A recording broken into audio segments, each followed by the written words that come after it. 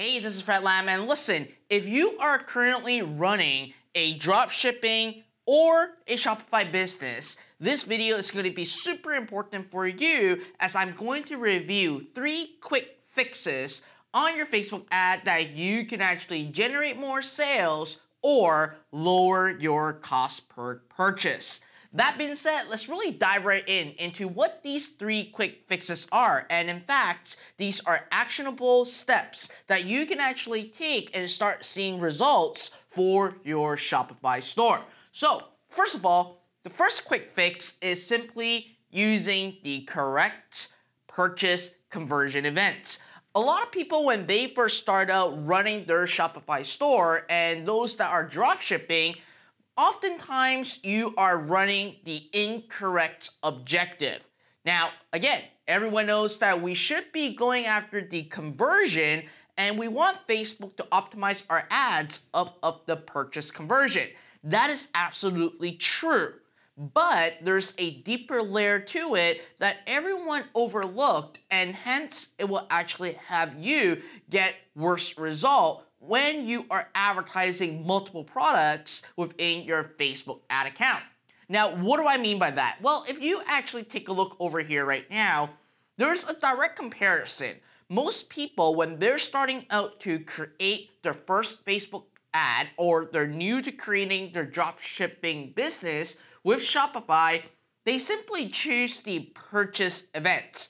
Now, nothing wrong with that, especially when you're getting started. However, throughout your entire process, this is actually setting you up to fail. The correct objective that you want to go after is called a specific product conversion. So you don't want to tell Facebook to optimize of all the purchases in your store. You want to be specific on what you want Facebook to help you get more sales on.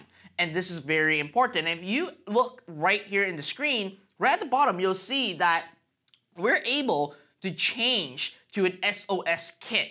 So let's say that when we're advertising an SOS kit, we want Facebook to optimize our ads to get us more SOS kit. We don't want more purchases of the entire store, which is great, but when you start to have more products, more ads right in your Facebook ad account, it will confuse the algorithm and it will confuse your Facebook pixel. So let me actually explain this more in detail in drawing format so you understand what is going on. So I'm actually going to open up my scribble pad right now, and I'm actually going to draw this out as we speak. So I'm just going to randomly say, hey, let's say that you're going after the men accessory niche, okay? So your first objective is to, let's say that you want more sale of your watch, all right? This is your watch. This is what we're doing. So if you're just advertising the watch, then what you are doing is simply going after a person on Facebook to simply see your ad right on Facebook that is all about the watch. And when they click on your ad, they simply go to a product page that is all about the watch that they can obviously buy. And from here, let's say that we're going to skip the initiate checkout. We're going to say that this is the thank you page they have bought from you. So when you're new to Shopify dropshipping, this is fine. You're just advertising one particular product. So you're basically going from Facebook, going to the ad, and it's all about the watch, and you're simply having the product page all about the watch, and also you are going to the thank you page. Now, throughout this entire process, what is happening is that there are a lot of data that actually runs back right into Facebook from the ad itself, from people going to your product page, and also your thank you page. Facebook aggregate all these data. Now, on the other hand, let's say that you decide to start selling a tie. All right, let's say that this is a tie. I'm just trying to draw it out really nice. Let's say this is a tie, all right? I'm not a really good, nice drawer. I can only draw a stick man, by the way. So let's say that you're advertising a tie now. Your watch is doing well. You're now advertising a tie. Now, again, the process is going to be the same. You have a tie. and you have your ad, and then it goes to the Thai page, and they can buy, and it goes to the thank you page. Now, right on the thank you page, obviously all these data are going back right into Facebook, right? They're all getting all these information for you to get more pixel data so Facebook understand what your ultimate objective is. Now, here's going to be the problem. The problem is that when you start advertising more products, when you're testing more products in your store and you're trying to find that winning product, these two pages shares the purchase event. So the standard purchase event, these pages, because it is going to that one specific, I should say, one generalized thank you page, what's going to happen is that all the data, regardless if they buy the watch or if they buy the tie, you're basically getting all the data into here. So when you're going after just the purchase conversion event, what's going to happen is that Facebook may optimize your ads that you're using the tie for. Maybe they're optimizing of simply this, or they may be optimizing this of this. So it starts to confuse the Facebook pixel on exactly what is happening. Remember, when you're running Facebook ads for your Shopify store, you gotta create a linear process. So instead of basically going after this general purchase event, for every single product, what you want to do is you want to create a specific purchase conversion. So what you're going to be telling Facebook is that, hey, Facebook, here's basically what I want. I want you to get me more sale for my watch. Here's my ad and here's my landing page. I don't care any other purchases except for my watch. And the reason why is because, again, your entire linear funnel is selling the watch.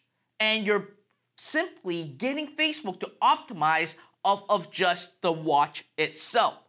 By using a specific product conversion, you are going to actually get way better result than simply using the purchase event, especially when you're running an e-commerce business selling multiple products. So each product that you advertise, remember, you gotta create a specific product conversion, and this quick fix will make a drastic impact right into your sales.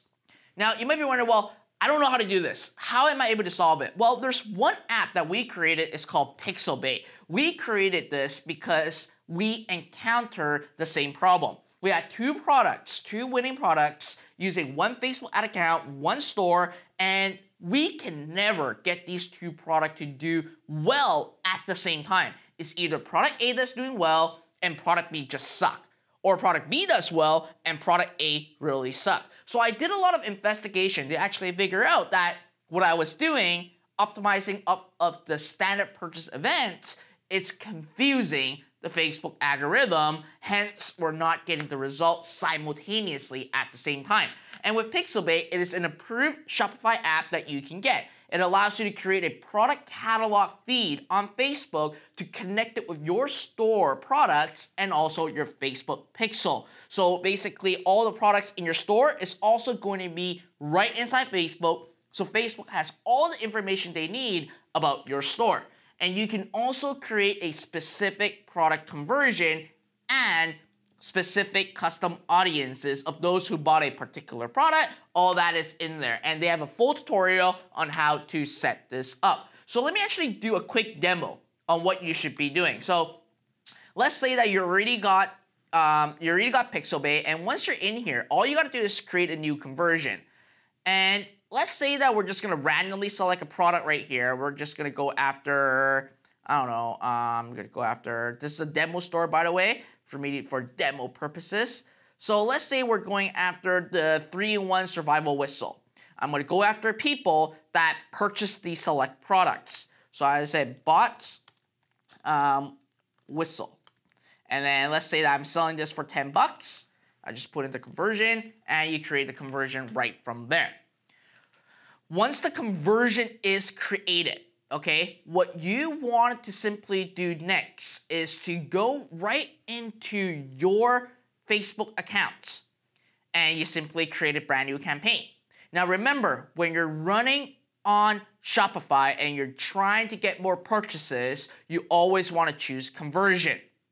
I'm going to turn on CBO, which is campaign budget optimization, and I'm going to click on continue. So right in the conversion event, all I have to do is now select back the specific product conversion that I've created. So I'm just looking for it right now, right here. So when it's red, it is fine. It's just that Facebook doesn't have data going into it yet. If it's red if it's red, it's absolutely fine. But once you actually got a sale, what's gonna happen is that it will turn into green. So this is what you want to do. Now, when you're creating your ad, make sure that you are advertising this specific product. So Facebook will optimize to get you more sale for this particular product. So now, let's talk about quick fix number 2. Quick fix number 2 is to simply have short links before the see more button. So before I go that, let me actually do some bragging right now. One of my students just sent me this the other day. 14 days, in just 14 days, I should say, he made over $2,000 in profit. He actually spent $93 in ad and made $2,300 back. So pretty exciting stuff. Definitely want to actually share and brag that and to impress upon you that seriously, anyone can actually build a business online. And if you continue to follow my channel, you will get more details on how to do so. And also, I have a free course for every single one of you that are watching right in the video description, so grab it right now. So now again, let's go back into quick fix number 2. So with quick fix number 2, we talked about having a short link before the see more link. Now, the reason why you want this is because Facebook made a big update recently. They want to actually fix the high CPM issue that advertisers are facing. So they're forced to actually make this update so that advertisers can continue to afford the advertising spend right on Facebook. So what did they do? They made a drastic change in all the ads. Previously, your ad, right at the post text, you have 7 lines of text. But now, Facebook changed it to only 3 lines of text. That really helped them open up more inventory and allow them to create more ad to actually lower the CPM across all advertisers. However, because now you only have 3 lines of text instead of the 7, before the see more URL, the first 3 line of text is superbly important. So for those of you that have been running your ads before this change and update has happened, you may want to actually change your ad copy right now. We even changed our ad copy, and I'm going to actually show you exactly what the new ad copy is for you to run and get the most out of your Facebook ad. So here's the new ad copy template that we're using. On line number 1, we simply just use 1 emoji and 1 sentence as a hook. Now with the hook, what you're doing is that you're using 1 sentence right away to get the interest of your audience. And you want to use emotional selling. Okay, you want to sell based on emotion, and also you want to show solution to the problem right away. For example, you can say 1 weird gadget can fix all your electricity problem, right? It gets the person's interest, and it also talks about a solution to a problem that people are facing. Line number 2, I usually have it as a space so that it makes the ad look nice and not all clogged up. Line number 3, I simply use the shop now and then an arrow pointing to a short link before the see more link. And last but not least, right afterwards, after the see more link, you can do whatever you want. You can actually say what the offer is, and you want to basically create urgency, and we use what we call the IDA formula in our ad to continue to get the attention, interest, desire, and action right within our ad copy. But now, why use short link? Well, you actually get an additional hyperlink in your post text, which will get you higher click-through rate. People are psychologically trained to actually see a blue text with line under it as a hyperlink.